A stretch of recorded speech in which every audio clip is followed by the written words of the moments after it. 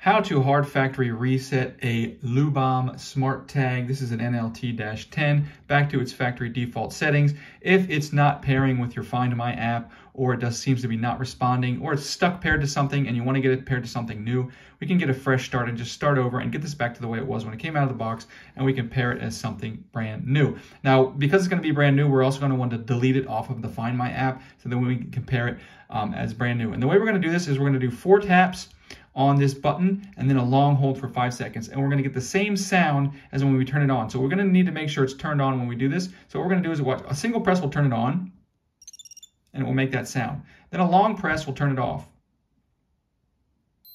You get that double beep that turns it off. So what I'm going to do right now is I'm going to turn it back on, and then I'm going to do 4 taps and then a tap hold, and you'll see it won't turn off. It'll go straight back to that turn on sound, and it will be turning on in its factory default settings. So I'm going to go tap, tap, tap, tap, hold.